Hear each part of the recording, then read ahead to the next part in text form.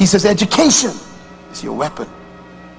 Because when you learn their system, you can dismantle it.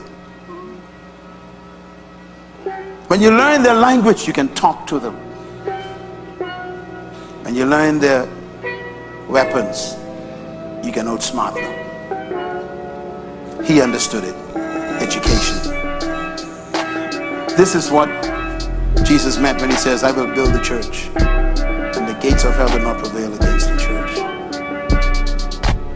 We have a responsibility to pick up where Mr. Nelson Mandela left off. And I speak to all the thousands who are watching this program live all over the world.